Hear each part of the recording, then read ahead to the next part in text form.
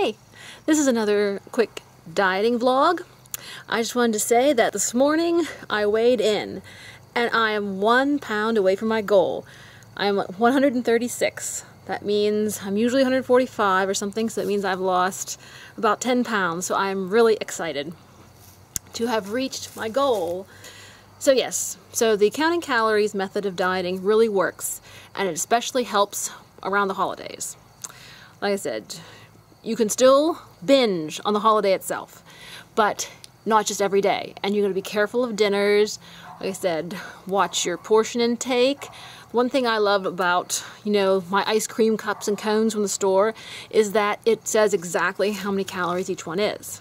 Because lots of places you don't know what the calorie content is. It could be insane.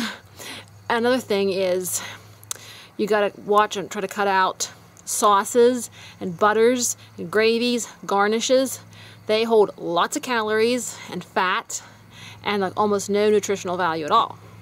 So another thing, in my diet, I give myself free on fresh fruits and vegetables and canned ones.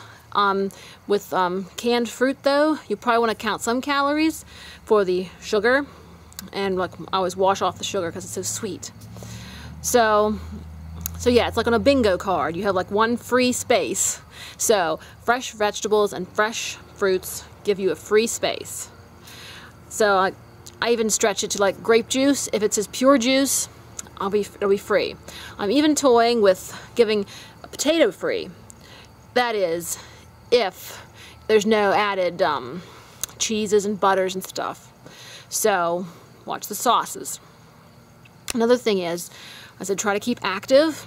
I have a job where I'm on my feet all day doing work, so that helps me.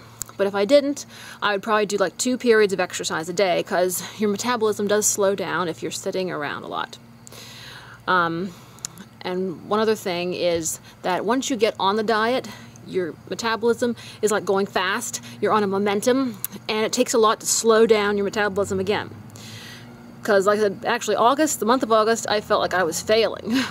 And then at the beginning of September, I was struggling with donut addiction. And I still lost like 5 pounds since Labor Day. So can't argue with that.